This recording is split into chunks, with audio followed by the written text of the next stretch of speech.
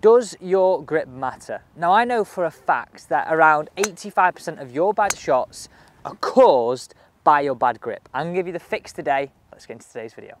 So today's question's coming from Mark Doyle, and don't forget that we're a channel powered by you, the viewers, so subscribe and comment down below and be sure to pick out your comment in future videos. Now let me justify 85%. Now here's a fact, right?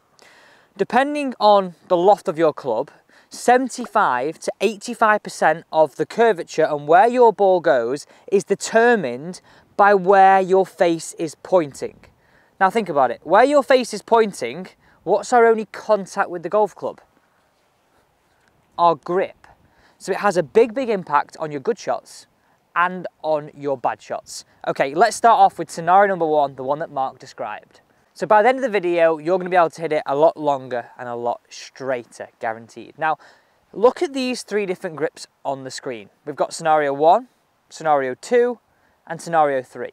Get down in those comments right now, what one are you? You're probably going to fall maybe bang on this or sort of close to one of these, but it'd be good for you to sort of reference it now because there's going to be a fix for each of them.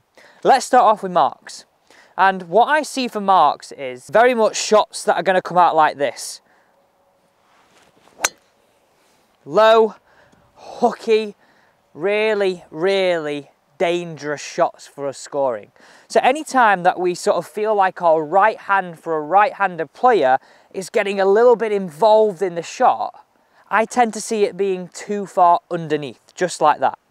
So the center of your palm pointing up to the sky.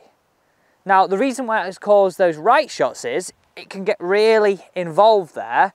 So Mark was describing that he has to sort of grip it so lightly in that right hand to stop it happening. Okay, that's one of the big bugbears. Let's get on to the next. Now, we all want lag in the golf swing, right? This scenario number two, so if you put this one, is when we have it in the palm. When you have it in the palm, you can't hold that club under load on that downswing. I mean, look at this here. We ideally want it to be like that, don't we? That's our dream on the downswing. When it's in the palm, it gets a little bit this way. And that's when you're going to sacrifice power.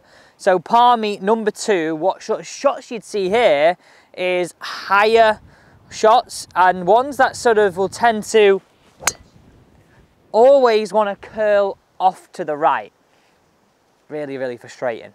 Really frustrating shots. Now keep involved in this. We've got the fix coming up after this one. Really nice and simple. Have a look at the screen. The weak slicey shots, that comes when you can see from the player cam perspective, no knuckles on your left hand, and also that crease between your thumb and your forefinger, the V, pointing sort of into your zip or even to the left of your zip as you're looking down.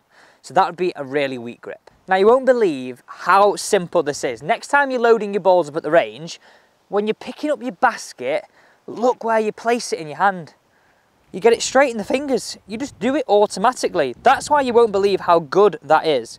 So when you're loading your balls, 120, 50, whatever you get, pay attention to where that basket is placed. Okay, that's the first thing. Really easy, really simple. The next thing is the V's. And that is, if I just turn my back to you here, if you come over my shoulder, that one, and that one. These are the V's, the most important things of your grip. And remember, 85% of where that ball goes is determined by the face. So once you've got it in the fingers, all I want you to do is get those V's both pointing into your right shoulder. It's as easy as that. It's literally as easy and as simple as that. And that's why I know it's going to help you take it out onto the golf course. So when you're hitting those shots, you're going to have more control of that power, ticking off number two. You're going to have less likely the ability to hook it around there, number one. And number three, you're going to reduce that slice that was going way off to the right. You're going to iron out those problems because you've got better control of your club face. I mean, in the wind, look at that shot. Thanks so much for watching. I know this is going to be a big help for you, and don't forget to subscribe.